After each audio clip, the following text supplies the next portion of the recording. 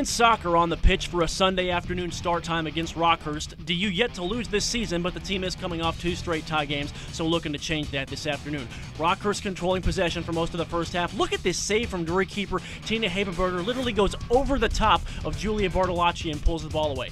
Drury didn't get many chances in the first half. This was one of them. Emily Klein with the ball downfield. Beautiful pass to Mariah Gove, but just can't finish. No score after 45 minutes, so we head to the second half. Rockhurst opens things with more of the same, and just over a minute in off the corner kick, Courtney Silverberg puts it past Haberberger, and the Hawks take the lead at Harrison Stadium.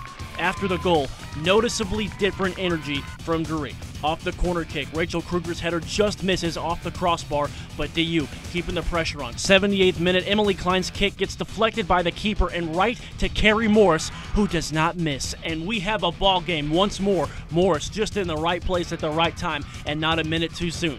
Rockhurst keeping the ball on their side of the field until the last minute.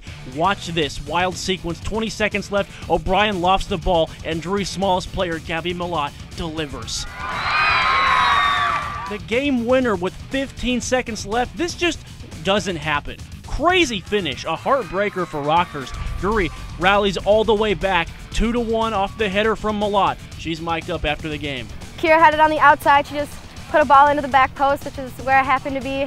And I was thinking, like, as it was coming at me, please just don't go over me. But it was just more about getting a good position and hoping for the best.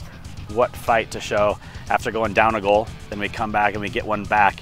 And then, you know, last part of the game, one of the last kicks of the game, we have our smallest player, but probably most determined player we have on the team, get herself in between 2 defenders, right, to head it in for the win, which is just a massive win for the conference. Any win you get in the conference is big, but when you can beat one of the teams that will finish at the top of the conference, it's even better.